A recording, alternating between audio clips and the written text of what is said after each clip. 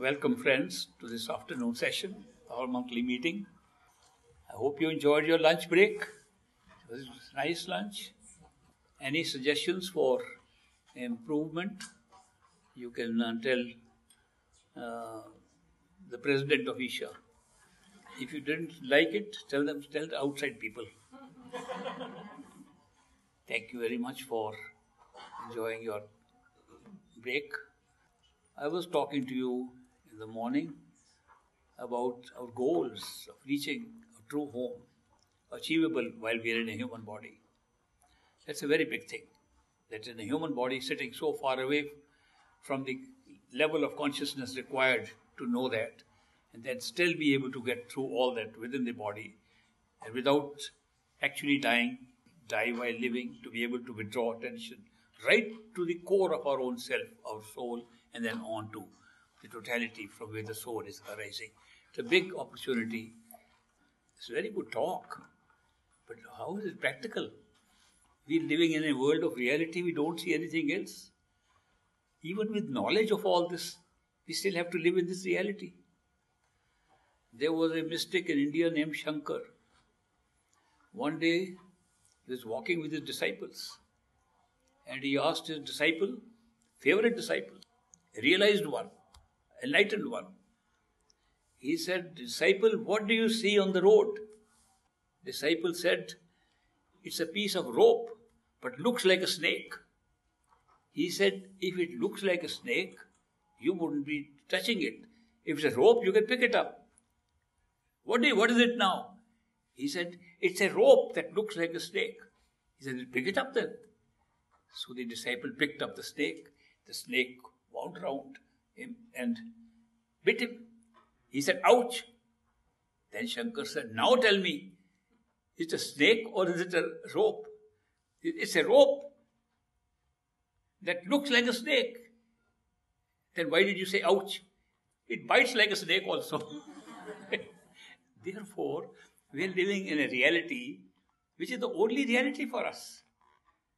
And there, in the midst of this reality, when all these things are really affecting us, how far can we go in our spiritual development? That's where a question comes up of how to balance your spiritual journey with your external work. Basic principles are very simple.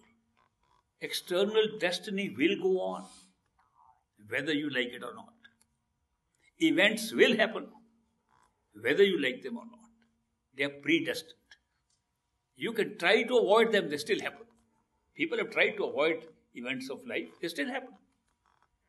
Even with knowledge, they will still happen.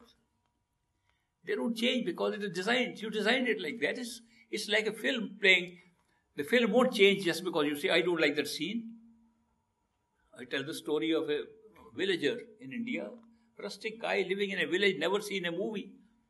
And his friends brought him to the city, and he saw a movie. In that movie, there's a scene where a girl comes to have a bath in a pond, and she takes off her clothes to jump into the pond, and before she gets nude, a train passes in front. And by the time the train goes, the woman is in the water already, so he misses the chance of looking at that nude body. He went 20 times to the movie, hoping one day the train will be late. That's how we live our life. Maybe it can change, maybe something can happen. It doesn't. Therefore, if we have knowledge of this thing, then we accept. They say that acceptance is a very important part in spirituality. It is. Acceptance means you realize what is. I remember doing a course once called EST, E-S-T. EST-A also in French means is. And the whole theme of this training was, what is. What ought to be is a mental thought. You can keep on saying, it ought to be like that, it ought to be like that. We are all great, wise people in rare sight. Afterward, we can say, oh, it could have been like this, we could have done differently. If you go back, you would have done the same thing again. Therefore, it's not necessary to be always wanting to change things. You should accept. Now, acceptance is not easy because it's ups and downs. You're willing to accept the good things, but not willing to accept the not so good things. the nature of time is such that when good things happen, time passes quickly. When bad things happen, time passes slowly. In fact, Oscar Wilde, in his essay on one of the essays on suffering, he says suffering is one long moment. When a moment stretches out, you are suffering. If you're happy, it will just pass. An hour will pass.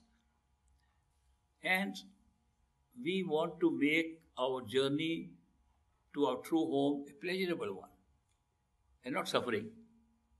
People make it suffering. Oh, I have to do 2.5 hours of meditation. And after 5 minutes, the body starts aching. Be restless.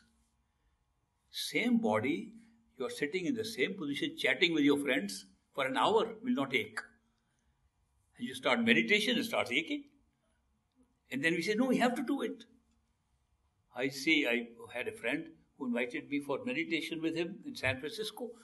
And after a long time, I had gone from India to San Francisco, so I was tired, but to keep up my faces, okay. He put the alarm for 3 o'clock in the morning. We're chatting till 12 o'clock. So after 3 hours sleep, we woke up. I was interested in seeing how he meditates. He put up a very nice position, lotus position, and then he closed his eyes. And I was not really truly meditating. Maybe I was too tired. But I was curious. So from time to time, I would open my right eye and see what he was doing. I don't know whether it was coincidence or why the timing was such. Every time I opened my eyes, he was doing like this, looking at the watch, to make 2.5 hours complete. And I said, what a struggle this man is having. After 2.5 hours of torture, he opened his eyes. What a nice meditation we had. I said, yes, it was good meditation. It was not on the third eye center, it was on your watch. That's the only difference. It's no use to have meditation like that. Meditation should be so enjoyable that you go forward, feel like going in and see what's going on. And I tell you, I've done these meditation workshops. I've just come from an intensive meditation workshop we did recently. People enjoy it when there is something to enjoy. And I found the secret is, if you have a conversation with your beloved in meditation, you enjoy it. Otherwise, it's a torture. If you close your eyes, whether you are doing repetition of words, whether you're listening to the sound, whether you're trying to settle yourself in the third eye center, if there is a companionship of your beloved inside, you can chat and spend time there, express your love and devotion there, it becomes very pleasant. This part is missing in most people's meditation. So if you meditate by enjoyment and don't look at the watch, look at the quality of meditation, not the time spent on it. I have said 5 minutes of high quality meditation is better than 5 hours of mechanical meditation with no progress at all inside. So look at the quality, which is how much you can enjoy being within your own inner self. So that happens only when you can experience this love. And if you have already experienced the true love of a master outside, perfect living master, that becomes very easy. Because it becomes easy to visualize, it's easy to draw the memory of your master. And then, that is a surprising thing, the memory of a person you met suddenly becomes alive in meditation and becomes like a real new conversation, not only what you remember. So that makes meditation interesting. Now, if you can make meditation interesting and accept things as they are and think that things have to happen that way, you create a balance between your spiritual journey and the life outside. Do your duty. Oh, so many duties. They say that karma, which means the reaction from past lives, past actions, and dharma is a response to that. Karma and dharma go together. It's our dharma to fulfill our karma. That means we should treat every event that happens. You say if somebody cheats you, I had to pay back that. My dharma is to forgive him. Or I have to do a certain job. my dharma, I do the job because maybe I didn't complete it. If you take it as a response and a duty, you have to raise your children as a duty. Be very good parents. Raise them. You're working in an office, work very diligently. That's your duty and period. Don't connect it with what you're getting out of it.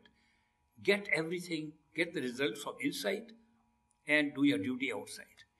If you find the duty is too difficult, it's so difficult for me to do these things. And if you are initiated by a perfect living master, you can do another shortcut.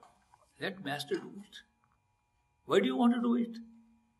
Put the master as the doer in yourself. Imagine he is actually making you move to do what he is doing.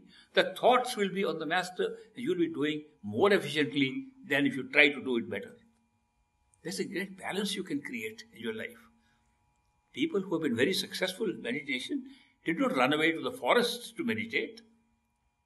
They meditated while they were doing their worldly work with equal success on both sides. So this balance is needed while we are here.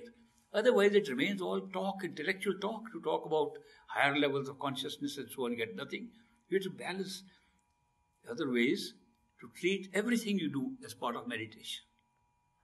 Every action can be made into meditation by associating it with your master, doing it.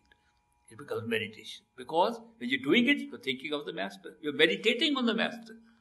And that is why it can be made into a meditation. So these are just some of the ideas we have picked up from practices, from people who are practicing them. And we find that you can have a very good balance between your actual progress in meditation and your actual duty that you have to do according to your karmic pattern that you come up with. We all have baggage we carry because of our karma. It's a load upon us. It's a load upon our mind. And when we pay off the load, we often create more load by reacting to it. If something happens in your life and you say it's over, it's over. If you say, now I'm not going to forgive that person who did this to me, you create a reaction and a new karma. You can make your life easier by doing what they call forgive and forget. Now forgiving is difficult, forgetting is even more difficult. People try to forgive, they say, I've forgiven you, but there's so much anger against that person still. That's not real forgiveness. Forgiveness means it's over. They say one guy wrote that in our Indian philosophy, the basic principle is, these are four principles of basic principles, that whatever is to happen will happen no matter. Every person you meet for a certain reason. It's not just chance. There's a reason why you meet every person, and some persons stay with you longer, some stay shorter. When that purpose has been done, they go away. You should not miss them. It's over. And the third thing is, big principle is, what is over is over. Don't live in the past. Don't constantly remember, oh, this happened, and this was good, this was bad. No, live in the future. Look forward to good things. And also, fantasize about the good thing that can happen. There is a book somebody gave me. He said, it says, secret. The secret is that we have in our minds the power of the law of attraction. So whatever we think in our mind, we attract that. So when we are depressed and thinking of sad things happen to us. And when we are very happy and cheerful, then cheerful things happen to us. The guys who wrote that book, they said, if you are convinced in your mind you're going to make $1 million, and you believe in it, you'll make it. I haven't seen many people reading the book making $1 million, but the writers of the book did make them. Because they made them because they said we were convinced this idea of the secret will make $1 million. They published the book and they made $1 million. They were convinced of it to start with. They were not saying maybe it will make $1 million. One guy, he said he has a secret now found out. Before the secret book was published, he knew the secret earlier. He put a small ad in the paper. Very small. 2-3 lines ad. Cheap ad. In the papers, he said, send me $1, I will tell you the secret of becoming a millionaire. Simple ad. So a lot of people sent $1 to him. He became a millionaire. He then sent them the secret. The secret is put an ad in the paper saying, if you send $1, you'll become a millionaire. So people have our desires and things are so much in this area. If we go follow these pursuits like this, we just create unnecessary karma. But if you believe in something, I can tell you it will happen. If you have faith and belief, you'll get it. Other thing is, when we want something, and we all have desires to get things in life. This is our human life. Should we beg from people or should we beg from the Lord? There was a man who said, I'm going to go to the king to get something. By the time he went to the king's darbar, he saw the king inside praying. The king is a beggar himself. If he's getting everything from where he's praying, why can't I get it from there? So he walked away. Pray to the Lord to get everything. Everything you want. Everything. No exception. That you want. If with faith that you will get it, you can get it from within yourself. In this life, I am making a statement that if everything is predetermined, how can you pray and get something like this? Am I not contradicting my own earlier statement? No. If you pray and get something, that's part of what is written. And that's why you're doing it. We think we are making a change. There's no change. The change is also pre-written. So therefore, if you get a feeling of a free will type that we want to pray to get something, pray inside. And if you have faith you will get it, you will get it. It's as simple as that. My favorite Indian shabad from the Guru Granth Sahib is Jo Mange Thakur Apne Te Soi Soi Deve. And I find it's true. Instead of being beggars outside, be a beggar inside. Whatever you want, you will get it from inside. It's a great way to live that way, and there will be a balance between your external strong work, very, very excellently done, with full skill, you're doing your work, at the same time you're making progress inside. One other little note. In this meditational program that we have, and I like everybody to meditate upon this self-insight, and the Master helps us meditate inside. You meditate inside, you start getting results. You see visions, you see past lives, you can see faces of people you have never seen. All kinds of experiences happen. You fly, you can see other galaxies, some people see. Within this world, you can have so much exploration. It becomes very interesting. And one likes to meditate when those experiences start. If those things happen to you, digest them. Don't share them. People have a tendency to quickly go and say, I saw something today. And then it stops. It never comes. Then they say, why did it stop? I was sharing something good with my friends. It stops because unknowingly, when we share something, we are putting an act of ego. I got it. And that ego becomes a wall and doesn't allow you to grow anymore. So that is why it's a simple tip for those who are very good experiences in meditation. Digest them, you'll get more. And you'll build up more. So these are some simple things that have actually worked in life, and I'm sharing them with you to apply in your own lives. Today, we are giving Prashad, and as the number of people in various of our programs are growing, it makes it difficult to give the Prashad personally like I've been doing so far.